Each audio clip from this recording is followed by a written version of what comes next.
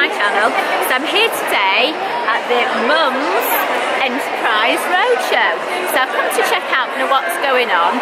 So it's a big event in Manchester, an event city, and it's designed to talk to mums about their working options. So to inspire them, to tell them what kind of things are on offer, to talk about flexible working, and to talk about working for yourself, being an entrepreneur, and all those kind of things. So it's a really interesting event. There's loads of different brands here. You get an amazing looking handbook when you join as well, with lots of information about all the different people. So I'll just show you that. That is one quality guide there. So we just arrived. I'm just going to show you a little bit around there.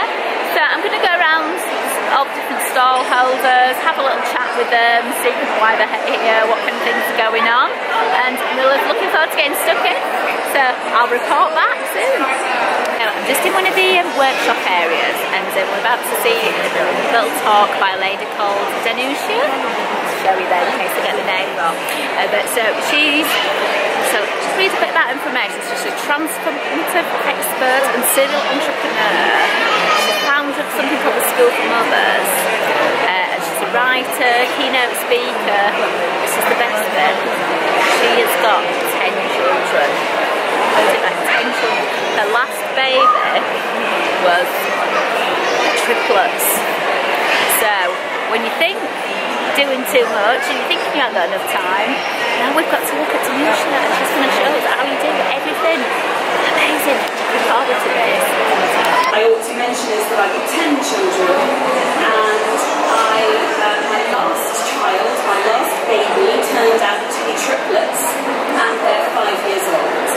So I really do know what I'm talking about combining motherhood and work. 13,753 days of motherhood. That's a lot of mothering. Danusha's talk was really, really interesting, and the main things that I picked up from that is a lot of the time for mothers we need to be ignoring what we think is normal. So basically there's no normal for working mothers. There's no one best practice that's going to work for everybody. So we need to think creatively and think of creative solutions to our problems. And a lot of the time it can be just the mindset that's holding us back. So we're thinking, oh well, so and so does that, and I want to be able to do it like that, and that's how it works for them. But actually we need to dig deep in ourselves and think, okay, how do we want to live, and how do we want to work, and what's going to work for us? And then we need to think really creatively, go, okay, well, how can I make that happen? How can I make that work? What kind of things are going to work for me? And it might be a case of you want to change your career or repackage the skills that you already have and work with those. But there's possibilities for everybody. So I think it was a really good talk, and it was really inspiring. I actually wanted to hear more. I could have stayed in a couple of hours to listen to it. A really funny moment was at the end. There was a few questions, and then one little boy managed to take down the whole mum audience by just so sweetly asking how he can support his mum with her own business. It's making me water up, tear up and stuff. But yeah, just asking how he can help support his mum set up her own business, and it was so lovely. Danusha was like, ooh, as well. Such a sweet moment at the end.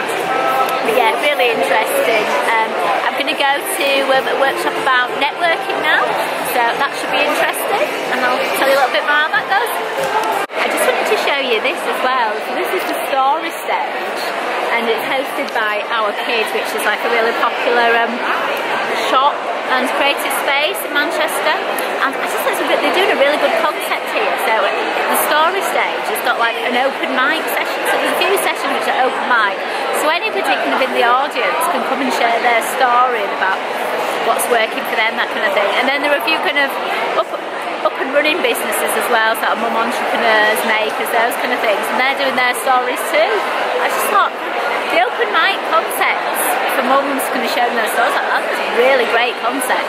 I'm going to pinch that on one of my events that I do sometimes. But yeah, a really good show, so I definitely recommend going. The next one that they've got is in London, so it's going to be a lot bigger, and that's over 2 days. That's a Friday and a Saturday. I think it's the 28th, yeah, Friday the 28th and then 29th of September.